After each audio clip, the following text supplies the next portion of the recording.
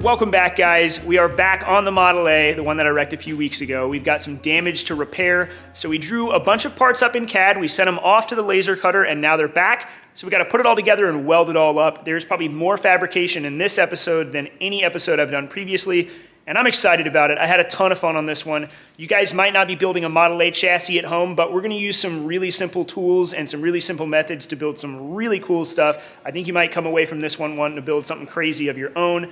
This one was a blast. I hope you guys enjoy it. I'm gonna walk you through the entire process. Don't forget to subscribe if you're enjoying the build. I want you guys to come back and see this thing on the road, hopefully in no time. So let's dive into it.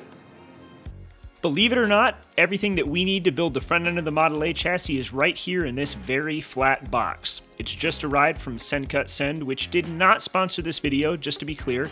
I'm a normal customer just like anybody else, which means I'm incredibly excited for its contents. Inside the package is the result of all of the CAD work that we did in the last episode, so if you missed it, make sure you go back and give it a watch so you can tell what we're trying to build. First on the list are the front upper control arm mounts, the simplest parts of the entire project. These two small folded over pieces wrap around the ends, and the entire thing gets boxed in. It's a great place to start the project and get our feet wet. You'll notice that a common theme for all of the parts that we're trying to build in this episode is that there is a lot of fixturing and jigging. I need to make sure that all of these parts are true, square, and properly spaced.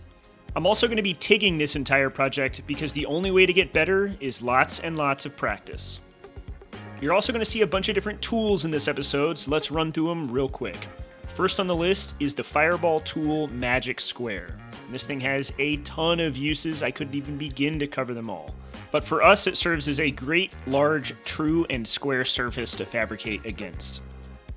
Next, I've got the Stronghand sliding bar clamps, which will come in really handy thanks to their adjustable throats. And then last but not least, I've got these. They're called 1-2-3 blocks, and I first learned about them from Adam Savage, whose YouTube channel is a must-watch. They're useful in a lot of different ways, but the obvious one comes from their name. They measure 1 by 2 by 3 inches, and they are precision machined to exactly those dimensions. They're going to come in really handy on today's project because the inside dimension of every bracket that we're making measures 2 inches, and we can use them to square everything up and properly space every single component. You can see me putting it to work on these upper control arm mounts by putting it between the 2 main tabs. And by clamping down on it, everything will stay exactly where it's supposed to. Now, 1-2-3 blocks can be incredibly expensive. For example, on McMaster Car, this version fetches nearly $250 for a pair. But I'm going to put a link in the description to some that cost just $25 from Amazon. And if you're wondering how good they are at that price, I put my calipers on them and they are within half of a thousandth, which is far more accurate than anything I'm ever going to need, I'm pretty confident. And for good measure, I'll link the other tools in the description as well. After all that blabbering, we've got 2 finished upper control arm mounts. One's been hit with a Scotch-Brite pad, while the other one still shows its heat marks, but both turned out reasonably well. So let's crank up the difficulty. All right, guys, we got our feet wet. I'm ready to tackle the front lower mounts. I think these are going to be the toughest part of the whole thing. There's a lot of pieces that go to this. There's going to be 2 of this shape, which is each side of it. We've got lots of pieces that we have to bend up kind of to shape. I think this one goes on top and then bends around and then around here. This one, let's see, I think it goes, I don't know. I got to figure this out. I got to look at my model. These will go on the bottom, and then we've also got to take this tube and cut it up, machine it to the right length. It's going to be our end piece. We're going to cope to this later. There's a lot of stuff that goes into this bottom mount, so hopefully it comes together well. Let's head over to the brake and bend these up, try to get them all to shape, and see how it looks. As you'll see here in a moment, there is a lot of bending required for these front mounts, as there is for the rest of the project as well. This is a slow and painstaking process that requires sneaking up on each and every bend, making sure not to overdo it so that we don't trash a part. Every single bent part has to be done twice, once for each side of the Model A. And as you'd expect, every single bend needs to be perfectly positioned. Up next, we need to cut some tube segments and shorten them to exactly 2 inches. These are going to make up the ends of the front mounts, and it's imperative that the dimensions are correct so that it doesn't throw anything else out of whack. Now, I catch a lot of flack about running a grinder without a guard on it, and if you guys want me to talk about why I do that in another episode, leave a comment and I'd be happy to do a segment about it. With some rough tube segments cut, I'm chucking them up in the lathe and machining them down to exactly 2 inches in height. This will mean it matches our drawing and matches the height of our sheet metal parts, and everything should line up the way that we want it to. Here you can see all of the parts in total and just how complicated these front mounts really are. It'll take a lot of care to make sure we don't warp or twist anything or have anything off kilter, but I'm feeling pretty confident about it. So let's get this thing jigged up.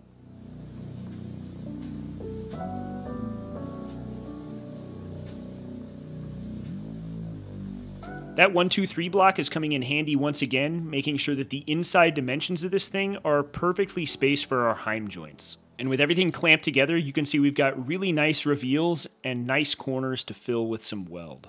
I don't know about you guys, but I know that there's no way I could make parts that fit together like this by hand, and it's one of the reasons I love using CAD software. Not to mention the fact that all of these parts and the material was less than $500 delivered to my door.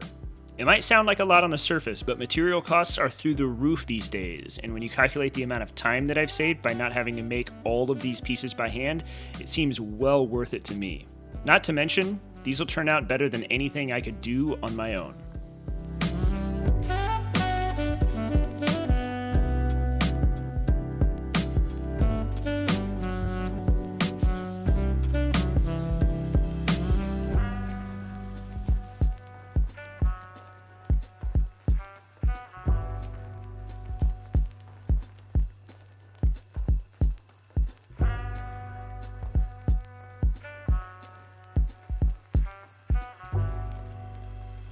After a couple hours of work, we've got 2 finished front lower control arm mounts, and I'm pretty happy with how they turned out. I think it's really cool to see CAD design parts turned into something as real and as complex as this on my workbench. Next, we've got our upper coilover mounts, and these measure 3/16 in thickness. I initially planned on bending them over and welding the insides, but because I'm taking them, I decided I should clean up any of the kerfing, so I split them apart and built them in multiple pieces. For all of these parts, I'm using a 1/2-inch steel dowel between the mounting holes to make sure they remain in alignment. And as long as the dowel can freely move in and out of the part, I know that I'm good when I'm ready to put a bolt through these parts later.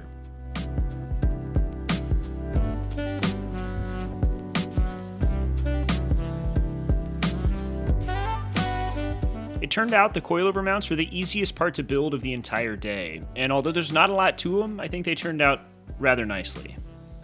And now it's on to the final part of the project. Alright, so we're finally ready to build our final part, the actual crossmember. And as I get this thing set up, I figured it's a pretty good time to address one of the questions that a lot of you guys had, which is, why don't I build some sort of crumple zone into the chassis instead of building it the same way that I did before, although we are changing some geometry. And I like where your head is at. I think that crumple zones definitely serve a good purpose, but the problem is one, I'm not an engineer. I don't know how to properly design that so that it crumples the way that I want to. I can take a pretty educated guess at it, but I don't want my truck to break in half when I have an accident. But more important than that is, crumple zones work in cars because the entire thing is designed to work that way. The cabin of the car itself doesn't deform, but everything around it does to absorb impact. Well, the Model A is really, really small. Most people don't realize just how small it is till they see it in person, and it's always their first comment. They can't believe how tiny it is. It's about the size of an old Mini, just to be clear. If the Model A were to deform in an accident, I'm gonna get hurt. There's no room for anything to deform other than to begin coming into the cabin. If my frame rails had crumpled when I hit that car, well, the engine would then come into the cabin with me because the engine isn't gonna crumple, and the firewall is made of aluminum. It is not gonna stop an engine. And if the engine comes in, I'm gonna get a lot more seriously hurt, and we don't want that. So I like the idea, but ultimately I wanna treat this chassis as a true structural piece, and I mean, obviously it is, but I don't want it to deform. Think of it more like a roll cage. A roll cage is designed to not deform whatsoever. Now, we don't have a full cage, but the chassis is still this whole single unit, and I want everything else around me to deform. I'd rather have the impact absorbed by seat belts and experienced G-forces than I would have the truck crumple up with me inside of it. So we're gonna continue down this path. Let's get this thing built.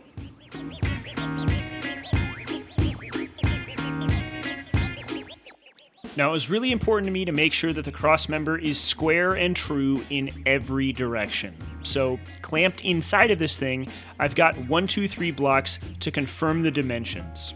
I'm also using squares in several places to make sure everything is straight. And before welding, I'm making tacks in regular intervals so that we don't introduce too much heat to the part. With tacks just about everywhere though, and multiple 1, 2, 3 blocks wedged in place, it's time to fully burn in the perimeter.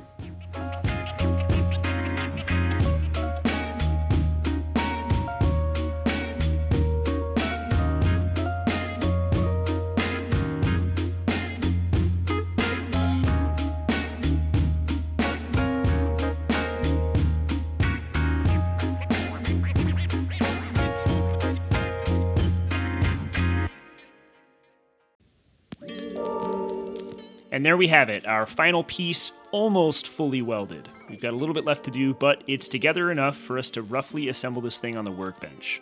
And I'm happy to say that after all of this heat was applied, it still seems straight, true, and square, which is crucial for a suspension member. So, let's cut some temporary frame rails and mock this thing up.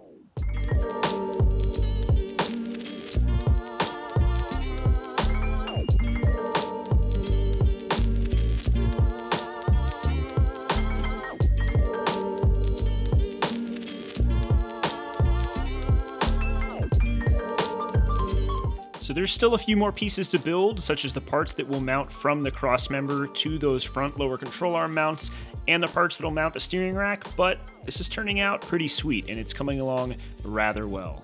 It took longer to weld than expected, but this is a lot of progress to cram into 2 days, and I think we're gonna make plenty more in the coming ones. All right, we have it all mocked up. None of this stuff is measured out and positioned correctly fore and aft on these frame rails, but I wanted to see it all in place, and I'm really happy with how it all turned out. Everything fits really nicely. Everything looks pretty good. I think especially with a coat of paint on it, we're gonna be in business. I think the welds came out pretty well. I'm pretty happy with them, especially for how much of a TIG amateur I am. None of them are what you would call weld porn, but it all looks pretty good. I'm happy with it, had a bunch of fun with it. These mounts wrap around the top of the frame now, which is what's different there. I like the look a lot better, and it should be a lot stronger. These stayed the same as last time, and then obviously we totally re-engineered the front. We're gonna talk about rack placement here in a moment, but for now, this is the tentative plan, although I did design this so I can overlap this, move this forward or this back to where it was originally, and just attach them across the face of this. So we've got a little bit of modularity and some options, and if I move this back, I'm gonna bridge this with a piece of round tube coped to each one, so still should look nice. All in all, I'm pumped on this thing. I think it came out good, and man, it was a lot of work, but it should work. Honestly, this was a very fun episode for me. It was a ton of work, it was a ton of welding, but I had a lot of fun practicing and just getting that TIG practice in, finding the rhythm, getting the filler going in, getting that pedal going right. I didn't need to TIG weld any of this. I could have been done 10 times faster if I just hit it all with the MIG, but it's a great place to get some practice, and it was on the workbench, it was nice and easy, and honestly, I just had a blast. Probably have 10 hours into welding this whole thing up, if I had to guess.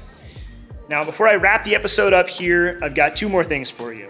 One is you've seen this new tool in the background of the episode. I pointed at it earlier. This is an arbor press. It is a 12-ton arbor press. It's huge. If you guys want to know more about it, I'm kind of tempted to do maybe a short weekend bonus episode all about this thing, how it works, why I bought it, because I'm really excited about it. It's the coolest tool I've ever bought, also the biggest. But if you guys don't care enough to see it, then I won't waste my time. So leave me some comments and let me know if you want to see this thing. Otherwise, I won't bother.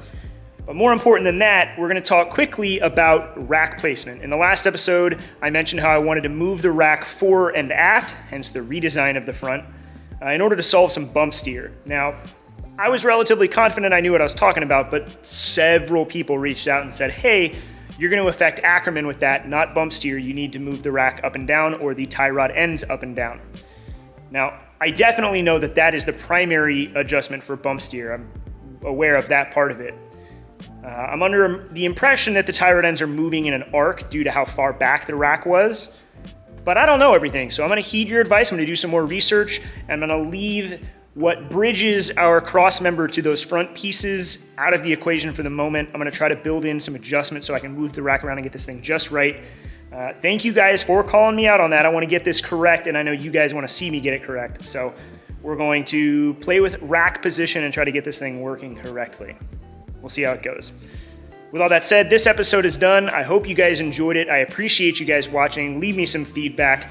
We'll be back on Tuesday or maybe this weekend with a short bonus episode about the press, but either way, I've got a lot of stuff to get done this weekend. I'm excited. I think I'm gonna work on the 308, but we'll see. We'll just have to see what Tuesday brings us. I will catch you guys then. Thank you as always for the support.